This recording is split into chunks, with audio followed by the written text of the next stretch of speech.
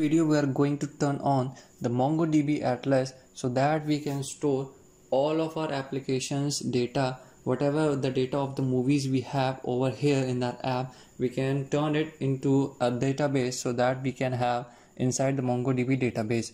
So inside the folder, root folder, I have to configure the project structure as the front end and the back end. So we have a whole new folder, we have front end. So I'm going to place all of the content here inside the front end directory, so we can have a nice split of front end and back end inside our project structure. So it is all done.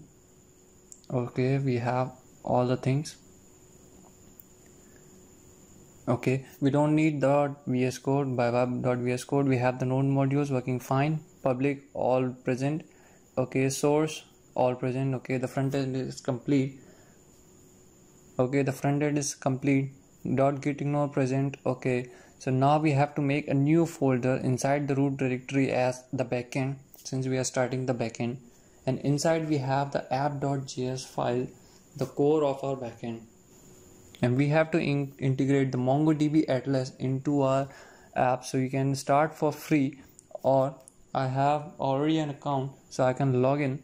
So this is what a MongoDB project looks like. You can make a project. I'm going to name it Movie Maker, and then the create project, and now it is spinning. It is creating a project with the name as Movie Maker. Okay, now the project has been made, Movie Maker. I have to add a cluster, so let us build a cluster. Now we have plans over here, some nice plans with dollars over here, but I don't want these. I want a free cluster, and we have AWS clusters. Okay, don't do anything over here. We have a create cluster. So now it is showing your cluster is being created, and it will take around 1 to 3 minutes. So till then, let us consume our time in something else. So inside our code, let us start. We have cd backend and then npm init to initialize the npm package in our backend. We have this package.json. Okay, we have npm I express, the express library, and we have the mongoose, the npm package for using the MongoDB Atlas in our application. Okay, it's installing, it's done. Now we have node modules inside our backend and package log.json. Okay, we have const express is equals to require express to initialize the express library.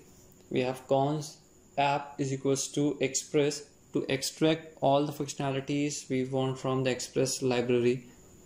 App.listen port 3000, but the 3000 is occupied with the front end. So let us check inside the app.js. We have 3000, so we'll change it to 4000.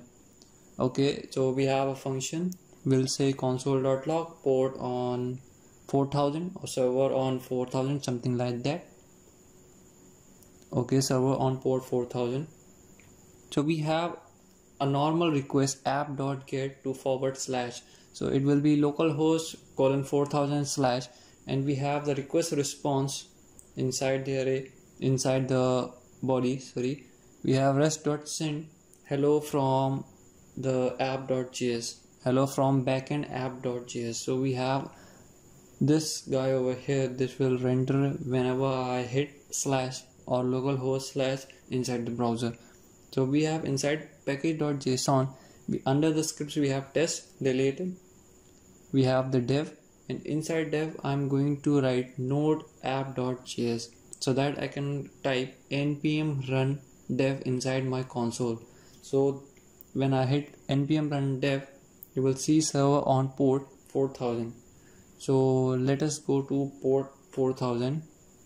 Okay, localhost. Okay, it's done building the clusters. Now we have to connect. So let us first check localhost 4000 / okay, / not required. Hello from backend app.js. You will see our app.js is working all fine.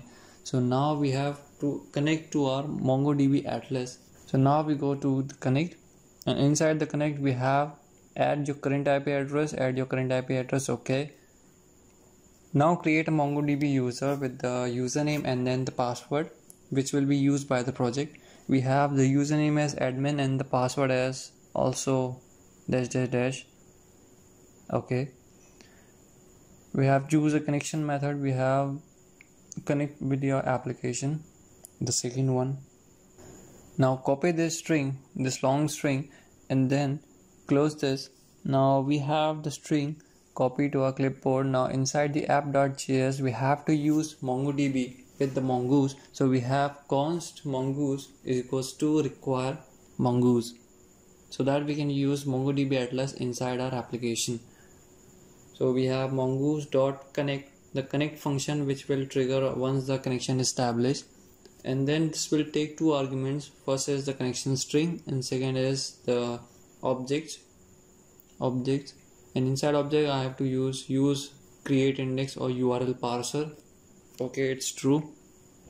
Use create index, true, and then use unified topology, unified, okay, and then true. So now we have these three things set as true, and now we will pass the first argument, that is the connection string, this long connection string, and replace the password with our password which was -- and now you saw it, okay.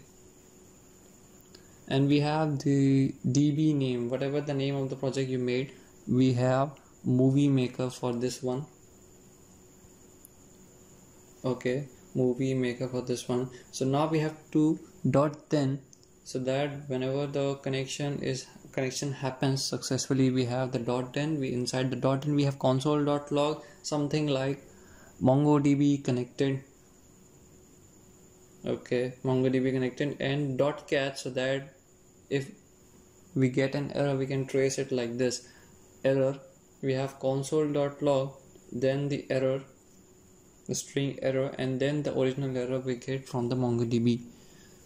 Okay, so now we are done with connecting the MongoDB. So now let us check. Okay, restart the terminal, npm run dev. Now if it works fine, now you will see the console.log MongoDB connected. Okay, yes, you see the MongoDB under the port 4000. So now it works fine, our code works fine, and MongoDB is connected to our application. So now we can add our own data, and you can see we don't have any data because we have collections 0. We have not added our data to the MongoDB Atlas, but soon we will. So this is all working fine. We have connected our application to the MongoDB. In the next video we will start the GraphQL server and sending requests to the GraphQL server so that we can start with our GraphQL application. Thank you.